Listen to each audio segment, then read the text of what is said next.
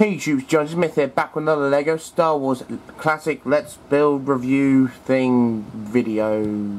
Yeah.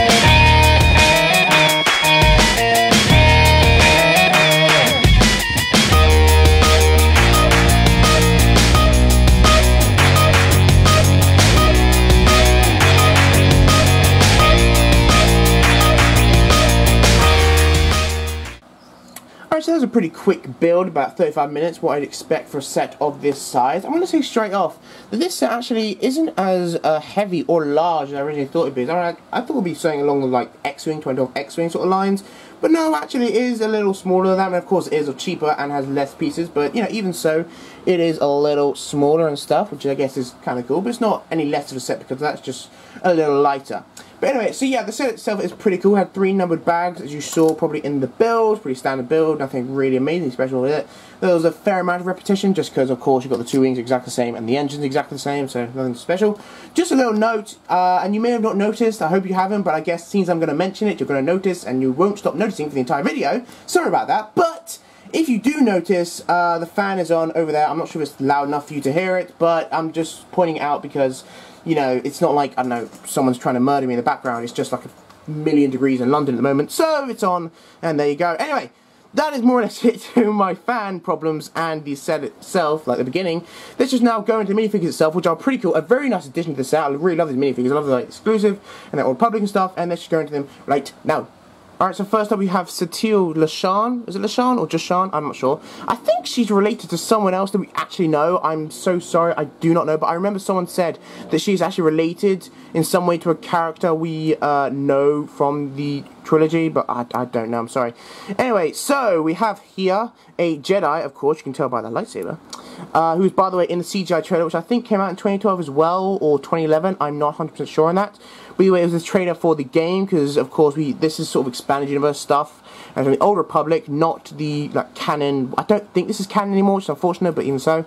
She's very cool, and actually I really like it because she's a Jedi, and she's slightly different. Like, she looks different. Her colour, you know, scheme is all that different. Because whereas normally you have Jedis with the robes and things like that, that's more like the standard Republic sort of Jedi. But I really love this sort of stuff, and the Old Republic, in my opinion, is one of the best areas, because there's so much stuff happening. You had so many Sith, so many Jedi, it was like a full scale, basically a fanboy's dream, you know, masses of Jedi versus masses of Sith. It was just really, really cool. Anyway, so the minifigure itself, the printing is very, very nice. You know, you've got a little bit of gold here. It's not really, I mean, it's not as shiny as chrome or gold, but it's like, it kind of, in the right light, you can sort of see it's like a goldish tint. But anyway, yeah, the printing is very, very nice. I just love, you know, this whole style of kind of a military Jedi. She's not entirely, but if you've seen the CGI trailer, you know what I'm talking about. But she is a very, very nice minifigure. And I'm kind of glad that she kind of sticks out a little, because she's like the Grand Master or something of the Jedi Order in her era. She's like the equivalent of Yoda, seriously. If you played the game, I haven't, but I heard that. But anyway. Yeah, her hairpiece isn't anything particularly special. I think we've seen it probably a fair amount of times before, but it does suit her. She's good. She's got a double-sided face. This is a pretty standard, happy-ish face. And then we have the angry, you know, I'm going to war kind of face, all that stuff. We've got some back printing as well, by the way. So that is very nice. It just sort of continues that gold sort of thing. So, very cool. As I stressed, once again, normally I'm not a massive fan of lime green on minifigures. I don't think a lot of people are, just because I'm not a massive fan of the colour in general. But I think it really does work with her. I think, you know, it really does go. I'm not 100%. I think she had a bit of armour on her arms. But I'm not 100% sure on that. But I think it is pretty accurate, because most of her arms were showing. So, you know, similar to, like, Satine. I mean, is that her name? I don't know. The girl from Rebels. Yeah.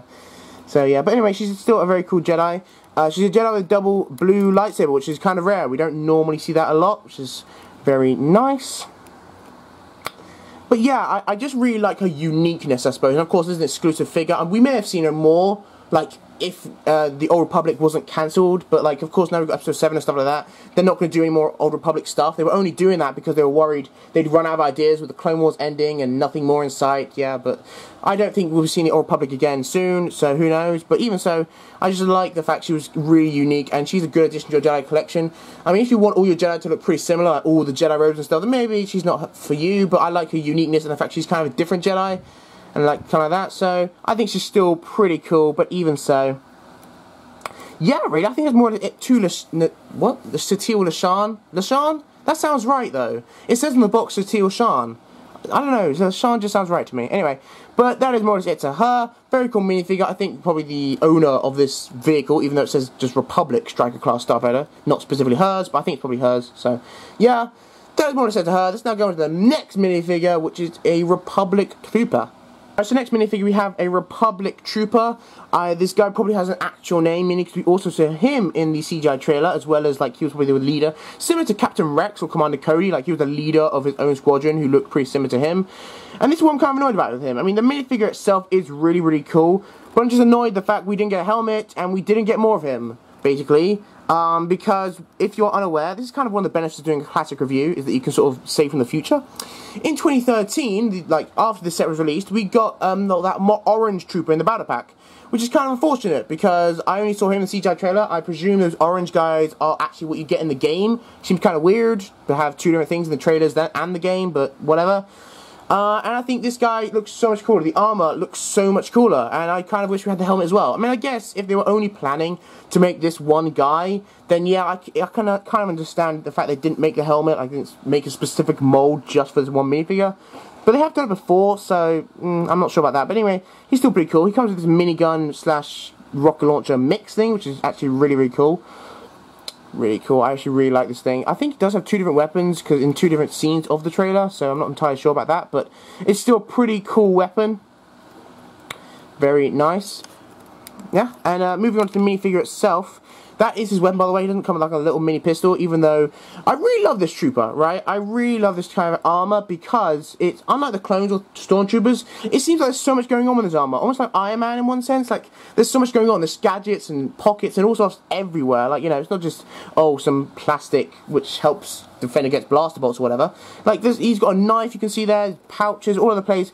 It seems like a really, really good trooper, and I really like this guy. I'm so upset they didn't continue this, because I think this trooper is actually really, really cool. I really wish they had.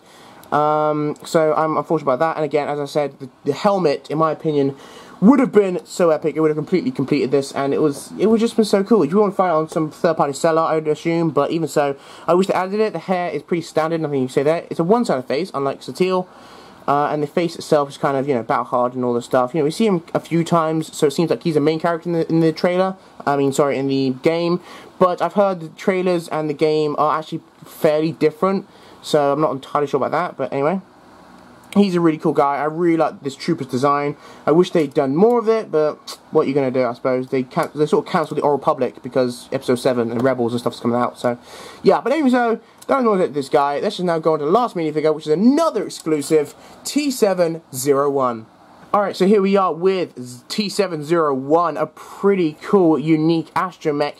One thing I really love about the Expanded Universe is the fact that, well, not that it was cancelled, but the fact that, you know, you see progression and stuff. Like, you can see how vehicles turn into other vehicles, and just a lot of stuff like that. I really love that aspect of it, and I really love the fact, you know, this happened like 1,000 or 3,000 years before Episode 1, by the way, this scene. So, you know, things were very much different, and one thing that was different was astromech droids. And of course we've got this guy who is very, very cool. I don't know what it is. I really love different versions of things. Like, I love different Jedi. Jedi look slightly different from the normal, and I love astromechs that look different from the normal, really. You know, and this guy doesn't disappoint. He's actually brick built. You know, his legs are the only thing he has in common with a normal astromech droid. Everything else is just a different piece. And I suppose you can move his head, if you will. I mean, I'm not sure. I'm not going to lie to you. I have no idea which one of these is his eye. Please tell me. Which is his eye? I presume it's that one in the front, but I really don't know which is his eye. But even so, it's still pretty cool. It kind of makes me think why they haven't added this, you know, on like normal astromechs, the turning of the head. It seems like a pretty standard feature you'd have. This is printed, that's printed, everything in the set is printed, that's pretty cool. And of course the big difference is you've got this piece on the back, which is like a back wheel, almost the opposite of a normal astromech. Astromechs are obviously coming out the front, but that is really cool. I really love to see different designs and things. I really think this is a very, very nice design. I like the fact it's brick built. I just love everything about this different thing, you know. I think it's really, really cool. And a very nice addition to the set. It doesn't go anywhere in the set, unlike an X-Wing, it don't fit anywhere, I suppose. But, you know, even so, I still think it's a really cool addition to the set. I'm glad we got it, so, yeah. But that is more or less it for this astromech. All the minifigures in here were unique and very, very cool. Maybe not worth the entire set, maybe not worth like buying the entire set again, if you haven't got it yet. But, still very cool. And, yeah, I'm not, you know, I think they may cost a little much if you want to get them on eBay, because they are pretty unique and pretty cool, so yeah, but I don't know. Anyway, that's more the figures. Let's just now move on to the set itself. So, the Republic Strike Class Starfighter, even despite the fact the name seems like pretty common, almost like the Arc 170 or the X-Wing, it's probably her specific Starfighter, or maybe it's something along the lines of the X-Wing. Like, even though it's a set used by a lot of the, like, you know, commonly used, it may still be her specific one, if you understand what I'm talking about. I don't know. Anyway, the set itself, as I said before, is kind of light. You know, and it's not flimsy or anything. You know, the wings do stay in place, they're not going to break or anything, but it's still kind of just light, I suppose. I don't know why I expect something like the X-Wing. It's considerably cheaper and has less pieces, but even so, it's still pretty cool. So, believe it or not, this set doesn't have that many features, even though, you know, it's an average size, you know, what you expect. But anyway, moving here, you can see you've got a couple pegs there for the lightsaber. Of course, that's not accurate. Generally speaking, you can't actually take a blade off your lightsaber and put it there, but of course, you know, it's Lego, so you've got to make reminders, and I kind of like that. I'm glad they added that rather than they hadn't, even though it's not accurate whatsoever, you know, because that's the thing I like. You know, technically speaking, yes, she would have it on her belt, but you can't have that, so it's like, yeah, you might as well have some pegs on it. You know, it's not accurate, so there's no point trying, so I'm still glad they added that. The engines don't do anything, but they do look pretty cool. Really, nothing much to say about here. You can see from this angle, it is remarkably thin. Like, seriously, really, really thin. It's really streamlined. But anyway, the detailing on here is very good. Very nice. I specifically like the transparent sort of pieces there. Very cool. I wasn't a massive fan of the colour scheme, as I said before, you know, originally in 2012, hence why I didn't get it. But it's sort of started to grow on me. I mean, I still prefer the Republic colours. It's like the opposite of Republic in one sense. Like, everything red is white and everything white is red, you know, sort of that sort of thing. But even so, it's still pretty cool. By the way, this is printed, and as I said before, everything in here is printed, which is very nice. Engines, good detailing, very cool. Da-da-da. Cockpit opens, of course, you know, same as an X-Wing. Don't know why it reminds me of an X-Wing so much, but anyway. We've got a couple stud bits there, if you understand what I'm talking about, like for the minifigure to sit, so it's not a case of just sit around, like, you know, move about or anything, so that's pretty cool. And we've got this lever here which can be moved up and down, it's pretty cool, and you've got like a few control panels there which are also printed. So yeah, moving on to the main feature, of course, you can see from the box, the wings fold out, and the guns fold like so. This is for attack mode. Some people don't know why certain vehicles do this, like the X-Wing. Why does it do that thing? What's the point? It's more or less to increase its range of attack. Like, you know, if it's attacking a big target, like the Death Star, then it's just, you know, better if you're shooting, like, greater range, if you understand what I mean. Not greater range, but, you know, wingspan, just whatever. Anyway, so yeah. So, of course, they work on different circuits. I was thinking maybe, like, the guns would fold out with the wings, almost. That'd be a cool mechanism, but it doesn't. You, like, do it separately. So it's pretty simple design, sort of connected like that. Really nothing too special whatsoever. Of course, the wings are exactly replicas themselves. You can see there, that's how the wings are connected. It stays in place like that. And, of course, you fold it back. This peg goes in there. Simple as. Really nothing made special there. So that's pretty cool, pretty inside. It doesn't really have any landing gear as much. You could say these brown slope things are landing gear, but I mean, I suppose they do help, but it's like they're not particularly sticking down, if you will. Like, if you look from this angle, you can see these brown things and like other things on the set are kind of the same sort of height in one sense. Like, if you put it down, you know, it's like, it's just sort of, almost like you're just putting it on the floor. There's no real landing gear, in all honesty, it's just kind of there. But anyway, I think the last feature there, more or less, is the flick-fire missiles. Ah, yes, flick-fire missiles. Do you remember those? Anyway, so yeah, these are pretty cool, I guess. You can fire them, like, from this angle. You don't have to, like, really push your finger under the wing to do it, so it's pretty simple. And I think you probably guess how they work. Fire, push it in. Oh, that was pathetic. That was pathetic, but they were never known for being amazing. But even so, of course, now you'd have like the new spring-loaded shooters if they remade this, but even so, pretty simple, nothing amazingly special there. But yeah, there's more to the features itself. This set, as I said before, I wasn't a massive fan of the colour scheme when it first, when I first saw it, but it kind of grew on me. And I just consider it like a cool, unique addition. That's really the main reason I think you would get this set. Not necessarily because you love the Old Republic, and not necessarily because, I don't know, maybe you want to get every set ever, but just kind of its uniqueness in one sense. It's kind of exclusivity, is that a word? I don't know. But, the fact it's not really going to ever be retailed again, you're not going to really see anything like this. It's pretty unique in a lot of ways. So it's just kind of one of those sets where you say, oh yeah, I got that set, and not a lot of people will in like 5 years. You may be one of the few people. So that's really one of the main reasons. It's one of the sets going to be forgotten, more or less. It's kind of upsetting, but it's not a massive set. It's just sort of one of those sets, really. But yeah, so it looks pretty cool in my opinion. Alright, I guess. I still prefer the Republic colours, but no biggie. I like the fact it is different, really. Yeah. Anyway, so that's more into the set itself. Let us now go into the instruction manual, the box, and then conclude this review. Alright, so the instruction manual is pretty standard, what you'd more or less expect from a set of this size. Just a bit of nostalgia here, just looking back, Lego Club, all this sort of stuff. I used to collect that, by the way, if you didn't know. Got this sort of stuff. Pretty cool, I guess. That's another set, by the way, I reviewed that, oh my lord. I reviewed that a long time ago, like very early on my channel's history. That was one of my very first classic reviews, that was. Amazing. But anyway, so that officially means, by the way, I have got every single Old Republic set. Yeah, there's only 4 of them, but even so, I've got every single one. So yeah, very cool. Just for point of reference, I don't think we ever saw this in the CGI trailer. A lot of this just came from the video game. So yeah, these are some of the other sets that came in 2012. Ah, nostalgia. I got none of these. Apart from that one, I got none of them. So yeah. I would have got the Malevolence, because I think it could have been a really cool set, but just the way it looks so small. I mean, I get they couldn't have made a full-size version, but it's still, it looks so small. It just looks so small, my god. But anyway, yeah, so we've got a little action scene here, which is kind of cool. Nothing really special, kind of like a comic. I remember these things as well. I saw them in like 2012 Battle Pack. Ah, yeah, just nostalgia, this nostalgia. 2 pages of inventory, this sort of stuff. And a 61-page build, and as you can see there, by the way, that is the lightsabers, and that's how you connect them. Of course, as I said before, you don't really take off the blade from, a lightsaber, but who cares? Anyway, so, yeah, really, that's more or less it. As I said, pretty standard build, took me about 35 minutes or so, nothing too special. Pretty standard instruction manual. So, yeah, let's just now move on to the box. Alright, so the box, again, is also pretty standard. I would say it's actually a little smaller than expected. I don't know why everything in the set is a tiny bit smaller, but even so, it's still pretty cool. Got the Old Republic, of course, very nice. I love this logo. I just love the gold and the way it shines. I just love that. Is it just me? Whatever. Got Republic Trooper, you got the Astromech, and you got Sotil Lashan, all new, all exclusive. As I said, the Republic Strike class cruiser, not specifically hers, just like, a one. I think there were multiples, although I think in the background that's Coruscant.